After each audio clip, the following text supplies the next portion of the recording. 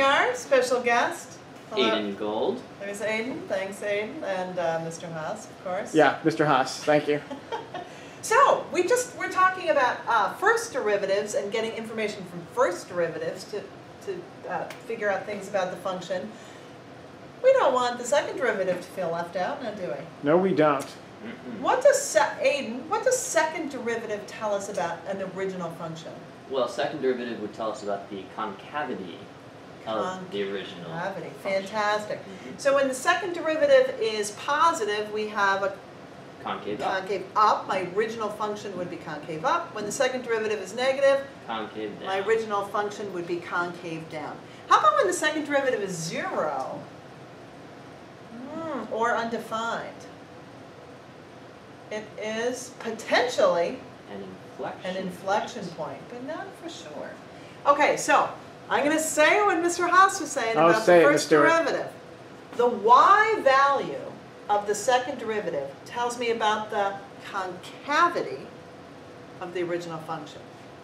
Let's say it again. The y value of the second derivative tells me about the concavity of the original function. So, tell me about the y value right here. Is it in positive zone or negative zone? Positive. Positive. How about the over here? Positive zone or negative zone? Positive. Wait a minute, but isn't that going downhill? Is that? Okay, don't look at the slope. Oh, I'm sorry. That would give me the third derivative. I'm sorry. We're not talking about the I just looked at, am I above the x-axis or below the x-axis? Above the x-axis, below the x-axis. What's happening here? Here, it would be undefined. Oh. It would be undefined. So that is a potential inflection point. And let's say what we said last time too. We're just assuming for our purposes that our function is defined for all real numbers, for all these, okay? All right, so I know my function is concave up. I'm just going to do a little U. Just to remind us what concave up looks like that. Okay, got it. Over here, I don't know what's happening. Over here, it's concave up again. So hold on. An inflection point is a change in concavity, right? Aiden, did any concavity change here? No. So, what can I conclude? What can I conclude? Are there any inflection points? No. Okay, so there are no inflection points. So, you know, when we did the first derivative business, as soon as we found a place where the first derivative was 0 or undefined, those were guaranteed critical points. Those were guaranteed. Guaranteed. But for inflection points, we have to do this additional little test. Right. Does the concavity change from one side to the other? Exactly. Got it. Because there are some functions where you have a place where the second derivative is 0 or undefined, where the concavity doesn't change. All right, here we go. Should we do this again here? All so right. Again, this guy is the second derivative. It's not the function. So we're going to say it again. The y value of the second derivative, all together now, is the concavity of the original function. I hope you're saying this back at home. I'm saying it. Oh, back at home. Okay, at home, right. Okay, so let's look for potential inflection points. Where could I have some potential inflection points for my function? Shriek when I get there. Ah! Oh my gosh! Ah! Okay, those are 3 potential inflection points. Why? Because my second derivative is 0, right? Okay, here we go. Y value. Oh, should I do your little dash lines? It doesn't. Yeah, okay. I like dash lines, but you know. Okay, so we'll do Mr. Haas's fun little. He's just setting this up into different regions. Okay, so in this region, my second derivative has a y value that's positive or negative? Negative. Negative. It's down here. Okay, in this region, my second derivative is the positive region or negative region? Negative. Negative. In this region, positive or negative? Negative. Oh my gosh, all this negativity. In this region, positive. Positivity. Yay! Okay, so let's draw a little picture of f of x's concavity. Okay? Concave down, concave down, concave down. So, Mr.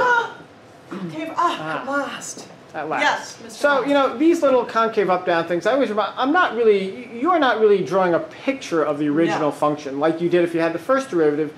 This is just roughly what the concavity looks like. Just reminding us, hey, it's concave down, it looks like a upside down U, it's concave up. Exactly.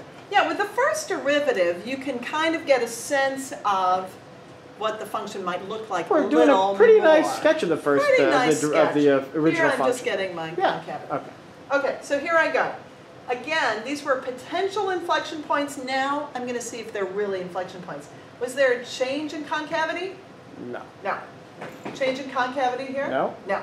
Change in concavity? Nope. Yes. Oh, the last one. Yes. Yes. Sorry. Yeah. Last one. Yes. So this is the only inflection point.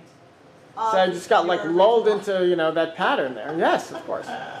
So really, that second derivative has to cross the x-axis, really. I mean, to change signs. Cross the x-axis. Right. Yeah, to change signs. Gotcha. Very nice. You know, the other thing that I notice students will often do incorrectly is they will show me where that second derivative has a slope of 0. If I ask for inflection points, or even on the first derivative, they'll mark like the minimum points or something. Right. Don't do that. Stop doing that out there. Again, just keep saying to yourself, you're looking for the y value. The y value is 0. The y value is 0. The y value is 0. That means the second derivative is 0. Right. So when you're looking at a first derivative or a second derivative, same deal. Look at the y value. Is it positive or negative? Don't look at the slope. Look at the y value. You got it. All right. Last one. Last one. Piece of cake. Hey, I'm seeing something cross the x-axis. I'm thinking we're going to have an inflection point here. Absolutely. That's pretty exciting. All right, so here we go. This is the second derivative. The second derivative equals 0 right there. That means it's a potential inflection point. So we'll do your little boom. I like that. So in this region, is my second derivative positive or negative? Oh, that's positive. It's in the positive y value zone. Okay, in this region, is my second derivative have a positive value or a negative value? That's negative. Negative.